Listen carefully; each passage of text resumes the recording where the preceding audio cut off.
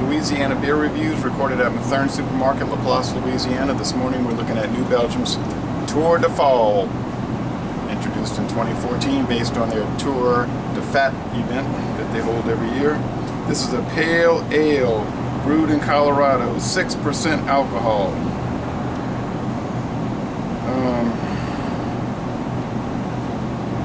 Here's a Best Buy date,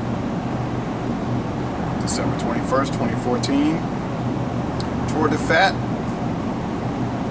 is not coming here. It's going to be in Washington, D.C. and Durham, North Carolina, but nowhere else in the South. Alright,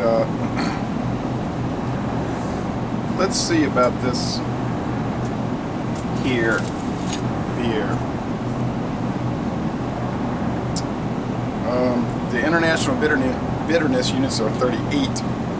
They use pale chocolate, rye, and caramel 80 malts. Target and Cascade are the hops, and Amarillo and Cascade are the dry hops. It gets a very good score on Beer Advocate. Bros haven't tried it. 83 out of 100 on Ray Beer, 82 out of 100 for the style. So they're saying that it's a nice beer, not wonderful or fantastic, but they're giving it good scores.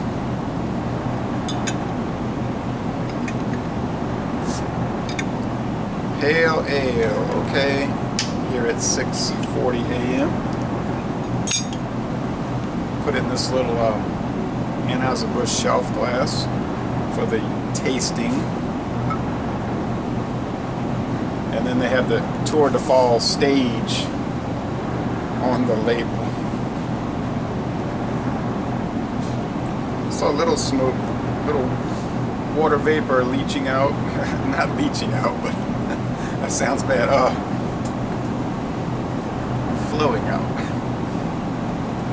Okay. A medium off-white head, and the appearance is sort of like a nut brown, or like when the leaves are turning brown. And the sky is gray. Okay, it's very clear, and I don't see any bubble streams at all. Well, there's a little stray bubble here and there. Let me retract that. Not really bubble streams, there's stray bubbles and some little particles of sediment. If you saw it, you wouldn't think it was a pale ale, though. If you're looking at it, you think it was a Martzen beer. But if you smelled it, you think it was a pale ale. It smells typical, I would say stereotypical New Belgium fruitiness, that citrus that you get with them. And it has a woodiness, like a, maybe that's a lemon pledge I'm thinking of. The wood polish. Alright, anyway.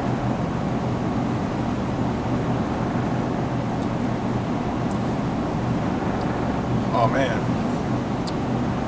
That hop resin is giving this flavor like super citrusiness.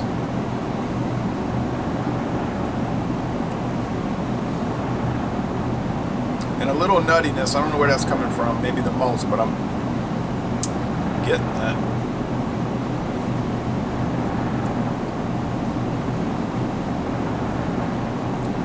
The mouthfeel is medium, light to medium, but more toward medium. And the finish is dry. It's easy drinking.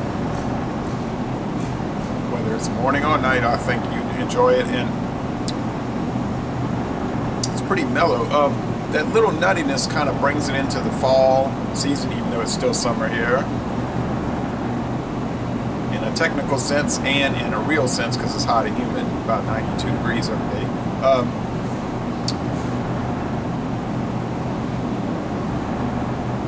A fall pale ale. Okay, I think this does the trick. Nice lacing.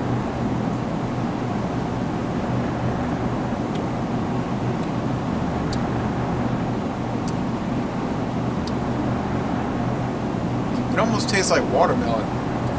That's what the fruit is, watermelon. Okay. All right. It's not flavored with any juice. Okay, a fall beer that has watermelon and nut aspects, and it's not too bitter. Something different. I'm going to go along Beer Advocate and them and say it's a very good beer. I'm not going to go into excellent, but I'll say B+, very good. So if you see it, buy and try it, and more than likely, you'll like it. So Laissez Le Bon Temps Roulé, a very good beer from New Belgium. And I'm going to end this review by saying, y'all come on down to Matherns and check out their varied and growing beer selection. One thing I'll show you, a lot of Paul Honor. We got the best before date even on the case box. May 2015. It's saying ale, but I think it's not an ale. I don't know why it says that. And then we got beers, Best of Belgium, according to InBev. Left Blonde, Stella Artois, and Hoegaarden. All right, anyway, y'all come on down to Louisiana.